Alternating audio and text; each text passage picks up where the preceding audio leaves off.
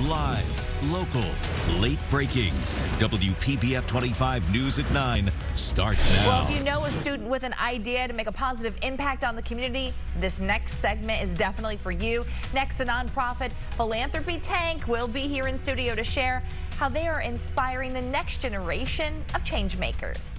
Welcome back. Philanthropy Tank is fueling and inspiring the next generation of change makers. And if you want to be part of this year's class, it's not too late to submit your project. Here to tell us more is the Executive Director, Amy Brand. Amy, thanks for being here. Thank you. And Elizabeth Pino, a former Philanthropy Tank winner. And we have to start with the bell in the room, if you will.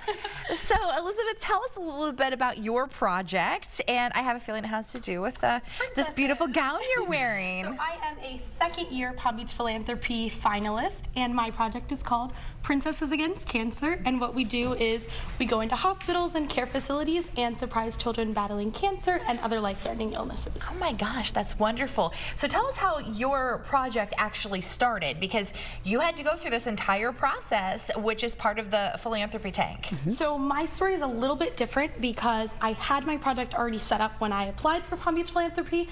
I was doing birthday parties for a princess company, and they asked me to go into a hospital and surprise a little girl that was battling cancer. Wow. And I thought that the company hadn't charged her, but they had actually charged the family over $200. So that's when I stepped in and I was like, there's no way that I'm gonna let them keep doing this. I wanna start a project that's gonna provide this service for free.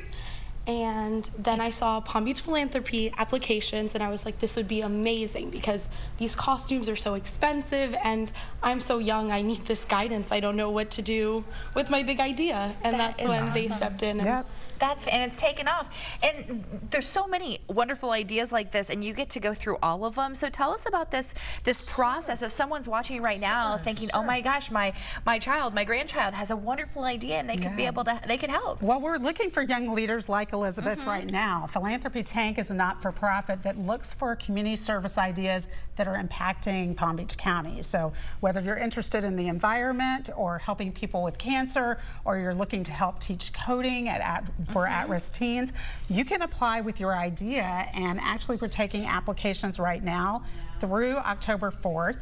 So anyone who has an idea can submit that. If they are selected as a finalist, they have an opportunity to pitch their idea in front of our investors at a live event at the Kravis Center, and hopefully get the funding to implement their program. And you have probably seen so many wonderful ideas implemented over the last couple of years. It is amazing. The kids blow me away.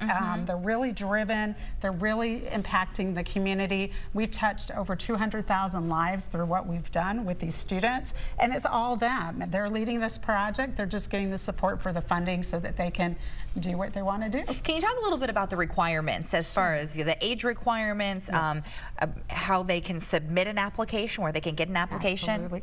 They can go to our website, which is philanthropytank.org. We're looking for students that are 8th through 12th grade. 8th through 12th grade, and again, we're looking for vision, so something that addresses a need in Palm Beach County.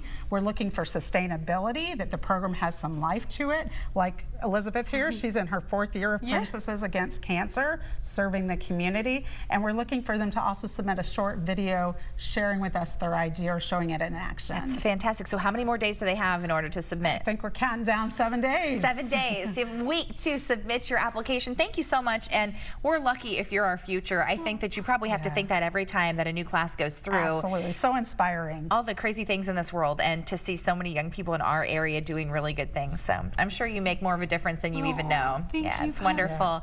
And so can your kids or grandkids. So take advantage of this. This is awesome. Philanthropy Tank applications, they're due October 4th. You can help students build and grow this nonprofit. It's a great idea. So just go to the website right there, philanthropytank.org. We have information on our site too, wpbf.com. Now I want to see who wins this year too. I want to see all the students back. So March 19th. Okay, we'll invite you back, so we want to hear all about it. All right, thank you so much. We appreciate it. Thank you. Britley.